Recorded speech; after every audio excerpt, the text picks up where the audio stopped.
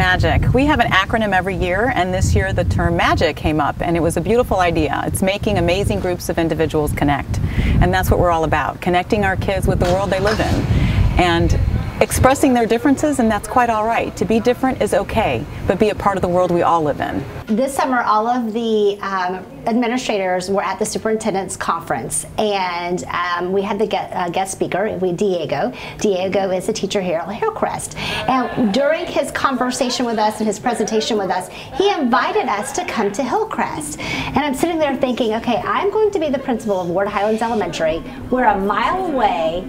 I've got to make this work.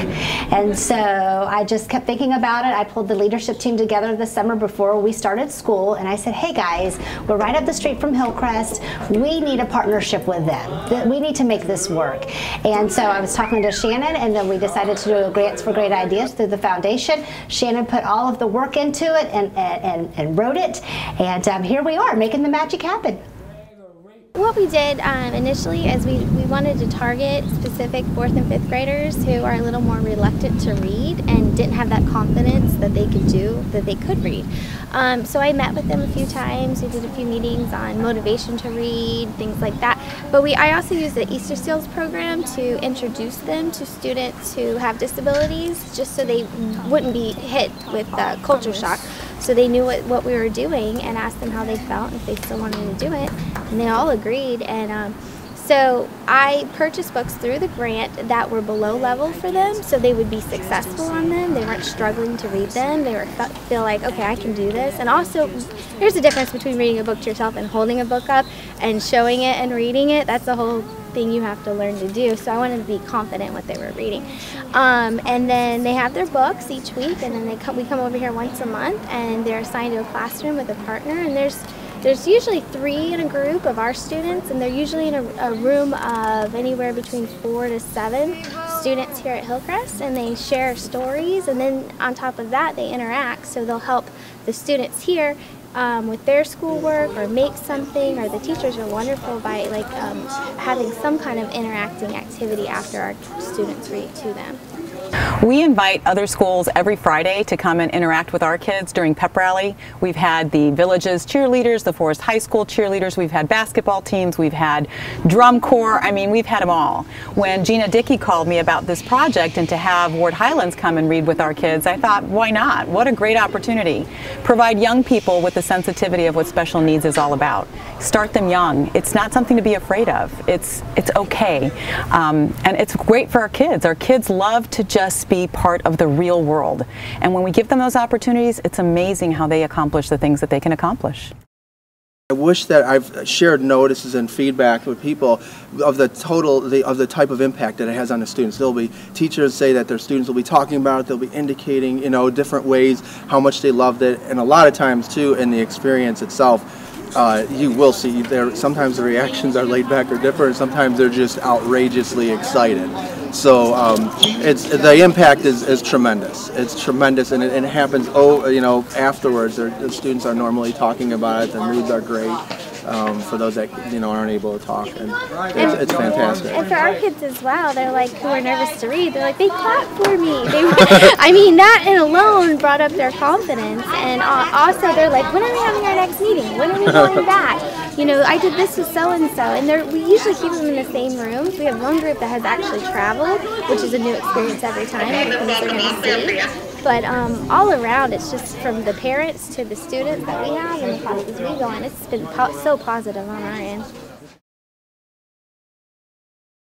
The unit that we're in is the life cycle, and so with these high school students that are coming onto campus and talking to our kindergarten learners that are here with us today, they have an opportunity not only to see a positive high school role model, but to learn about the life cycle from that role model. Actually, we're in 4 different grades. We have pre-K this year, we added them. We have all the kindergarten classes, 2 of the 2nd grade classes, and 1 3rd grade class. So as we go up in the grade level, we try to alter the curriculum, make it a little bit more challenging, and build off what they've learned the years before. Well, I get to watch. And so get to hold, get to feed, get to water. Little responsibility that they don't have anymore. I mean, I grew up on a farm, but little responsibility of feeding it, cutting paper up in strips for bedding or underfooting, feeding them. Some get to hold them. Some sneak back here and hold them when they're not supposed to.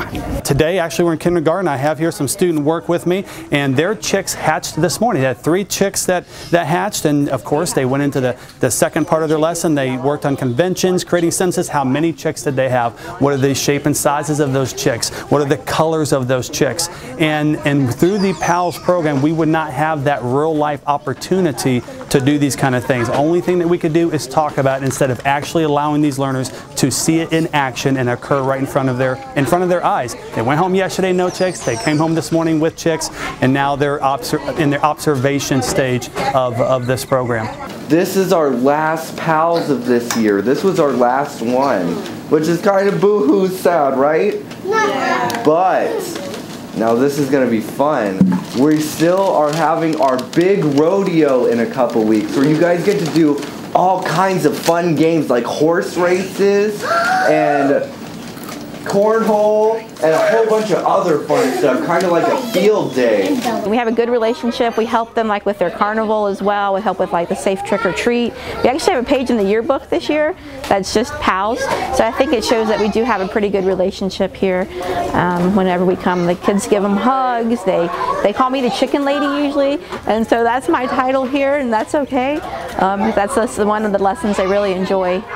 But it has been a great relationship, I think, for both schools. It is an awesome relationship that we have with Bellevue High School and Miss Davis. Miss Davis's children used to go here. She still has a child here that's in 4th grade. And the relationships that's been built there is that K12 connection, that connection of our elementary students to their 12th, to their high school peers, and the positive male role models that they get out of that, the positive female role models that they get out of that relationship. Through the PALS program, there's been a lot more done besides just the chicks, just the life cycle. They participated in all kinds of things from the beginning of the year until now.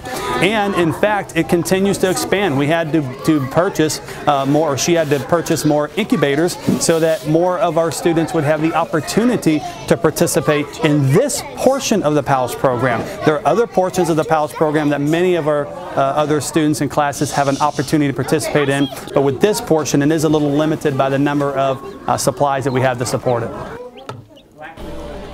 Typically, pep rallies are reserved for generating enthusiasm in anticipation of a sporting event. However, at Marion Oaks Elementary School, the staff put a unique spin on the pep rally concept to get students enthused about the upcoming FSA testing period. So we really wanted to do something to pump up our students prior to entering the FSA series, just to let their mind go at ease and have fun.